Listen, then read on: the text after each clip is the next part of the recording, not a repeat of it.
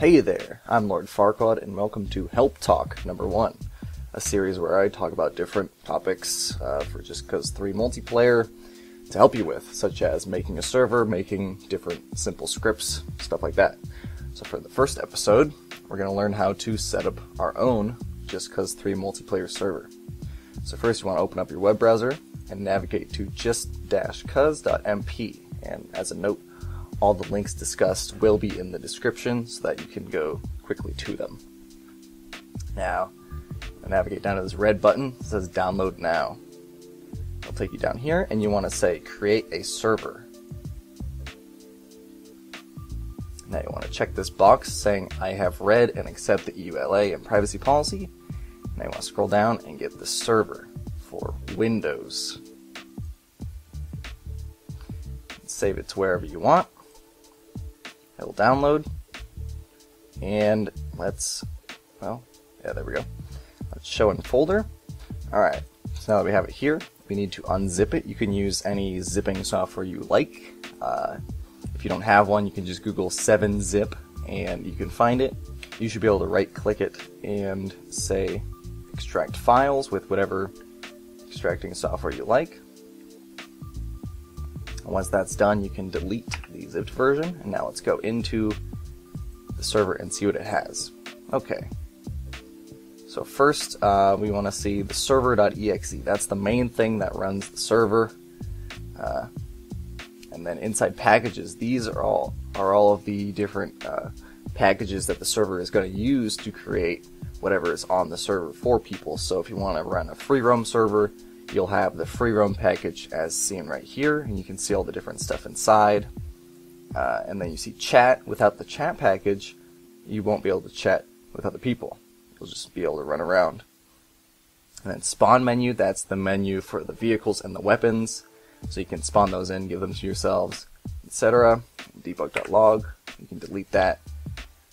So the first thing you want to do is just open up the server and generate a default configuration. And if this pops up, then you do want to say, yes, allow private networks, allow access. And then after all of this happens, then just exit it. And now you'll see that we have a couple more folders. We have dumps and logs. Logs are all the different outputs of the server. And dumps is if the server crashes, it'll put a dump right here so you can send that to the developers so that they can fix it for the next version. Now let's open up config.json. And you can use any text editor such as Notepad++, Notepad. I just use Visual Studio Code. So I'm going to right click, open with code. And as you'll see, so first the host area, that's what IP address or domain you want to bind it to. You can usually leave this as default unless you're doing something crazy, but we're not. Because if it's just default, it'll use whatever IP your computer is. Now max players, that's the maximum amount of players that can join your server. So we'll just keep that at 32. And then max tick rate, that's how often the server updates everyone in the game with everyone's positions and different sync stuff. So we can keep that at 60, but some servers do 120. Sometimes that gives a little more smooth feel to the game. Password, you can set this to anything you want to, so that when people try to join your server, they'll have to put in a password before they can join, such as food, and then your password will be food. But if you just leave it like this, then you'll be fine. Now port, you should probably leave this default 4200.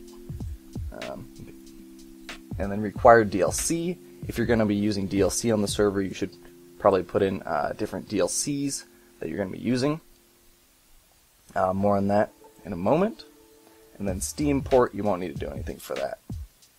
So once we have all that set up in our default configuration, we can minimize that.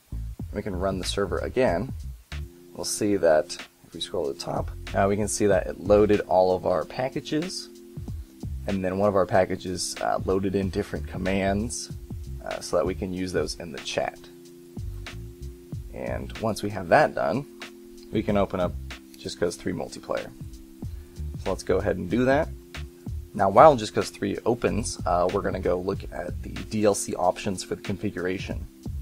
So if we go to Docs, and then we go to Server Configuration.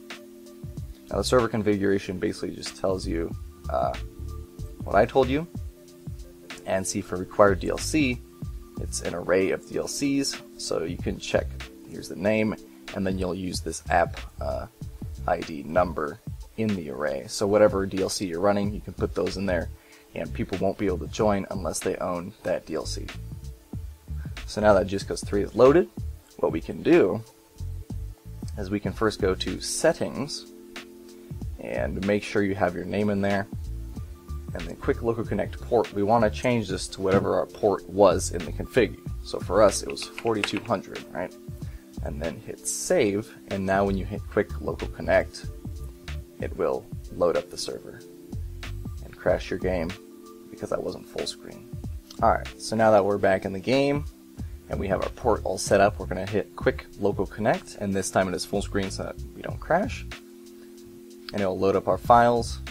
It might freeze a little bit, and then you'll see we have the default free roam game mode as well as the chat running. So you can chat right there. And there we go. So you can see all the different messages, and now you have connected to your own server. Now, you might be wondering, how do I get my server in the server browser? How do I get my server to have a description, a name, and a nice little icon so that people can join my server? Well, first for that, we want to exit the game. And then we want to go back to the documents where we left off on the DLC. We can just hit documents again. And then we want to say adding your server to server browser. Okay. So first we need to create a new authorization key for our server.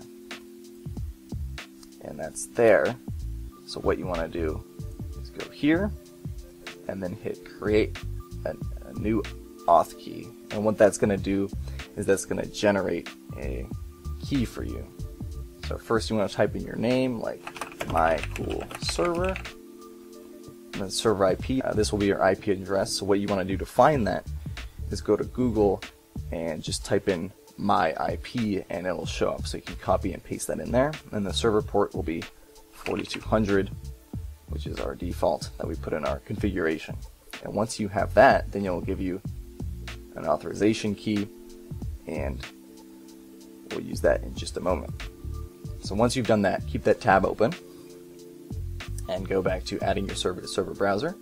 Alright, so now that we've created our auth key, we need to download the master list package. But before you do that, you need to make sure that the server isn't running. So exit the server, then download the package. And once it's downloaded, we can hit show in folder. You can right click extract files, hit OK, and there'll be a lot of files to extract.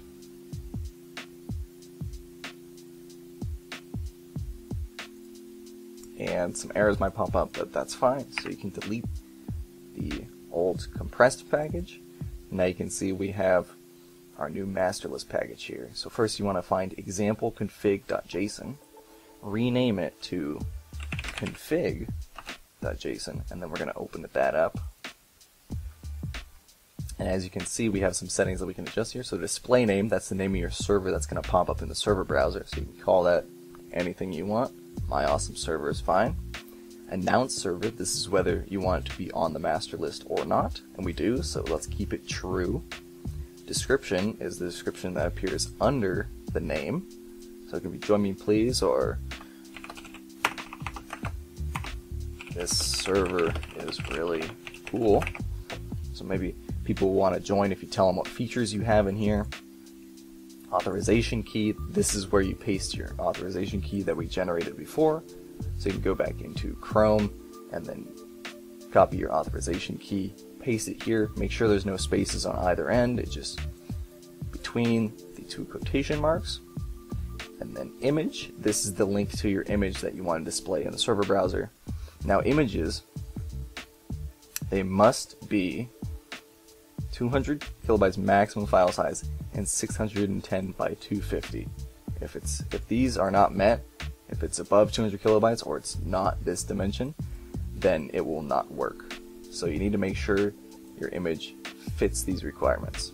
So once you have that done, you can upload it to any hosting site such as Imgur, and you can paste the direct link to the image, which means that it'll have a .png at the end. And one of the things is that it must be a PNG image, I believe. I could be wrong, but you should probably make it PNG just in case. Alright, so once you've done all of that, then we're going to navigate back to our server and double click server.exe. You'll see that starts loading up, and you'll see at the bottom, info in green, server has been announced to the master list. So that means we successfully did everything that we were supposed to, and it is now on the master list. So now other people can see it, and other people can join it. Now, one thing that I mentioned here before we are done is that people will not be able to join your server if it has not been port forwarded. Now, I'm not going to cover port forwarding in this tutorial. There are tons of tutorials on YouTube, so you can go find one of those to forward the port 4200. Even if it's a Minecraft tutorial, you can still use it to forward any port. So make sure your port is forwarded if you want other people to be able to connect to it. Now, you can actually have other people connect without using the master list package. All they will need to do is type in the IP address and then the name and then a colon and then the port in the entry in the top left, and then they can connect to your server if it is port forwarded.